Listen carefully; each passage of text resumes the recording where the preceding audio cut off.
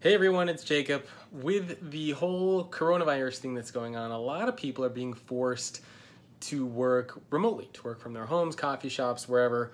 And so I wanted to just share a couple quick tips on how you can lead and effectively lead and manage these types of remote and flexible teams. I've been running this kind of a team for probably, I don't know, 10, 12 years now. There are 10 of us.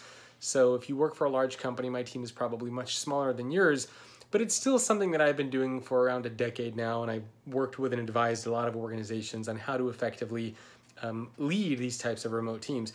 So I just wanted to share a couple pieces of advice from things that I've observed and things that I've learned over the years that might help you lead your virtual or remote team.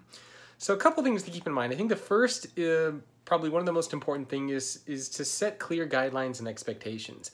In other words, having a discussion with your team and saying, look, I get what's going on, but working from home doesn't mean that you're just kind of, watching TV all day, relaxing, doing whatever. Set clear guidelines and expectations, right? I mean, I still expect the work to be delivered. I'd like us to be online at least for 2 hours a day overlapping so that we can communicate and chat. I mean, whatever those guidelines are, make sure you have that conversation with your team so that there's no miscommunication. Okay, so set those guidelines. When do you expect your team to be available? How do you expect the quality of work? You still want the same quality of work. You still expect them to perform at their optimal level. So have that discussion with your team so that it's not just kind of like, you're working from home, do whatever you want, because we want to avoid that. That's going to create a lot of tension and problems in the company. I think the second tip that's going to be really important for you to make sure that you have is the right technologies in place. You can't lead and you can't work with a virtual or a remote team if you don't have the technologies in place. So what are those technologies? It might be video conferencing tools. I use Skype with my team because it's easy, it's free. We use Asana for project and task management. You might use Slack, right? Whatever it is, make sure you have the right tools at your disposal so that you can maintain that effective communication and collaboration with your team. I think another tip that's going to be really useful and helpful for you is to make sure that you give your team more autonomy, decision-making power, and trust.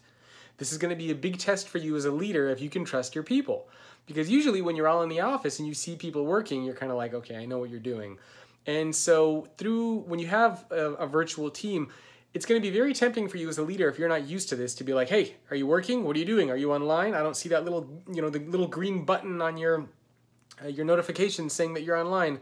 Trust your people, okay? If there are issues with quality of work or things aren't getting done on time, then you can start to step in and have that conversation.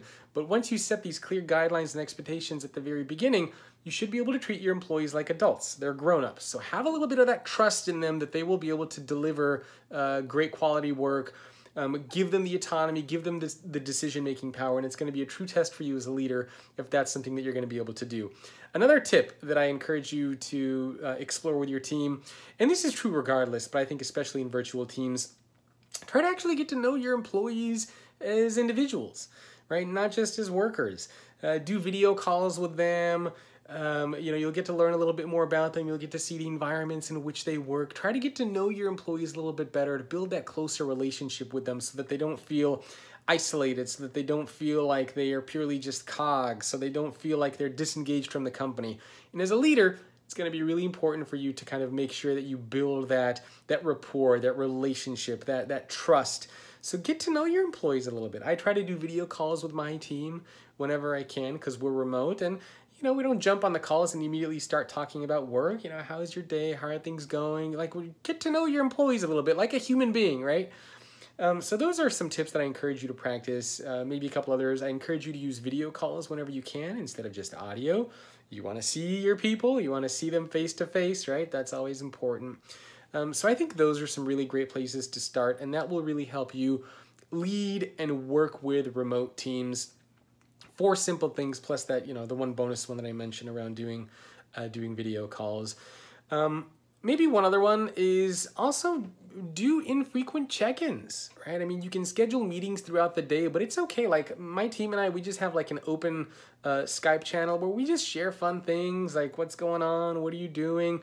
Not necessarily work-related, but it keeps that kind of water cooler effect so that we can just talk to each other, say hi, just talk about whatever's on your mind that's not necessarily work related. So in a virtual environment, you obviously don't get that when employees are not in an office.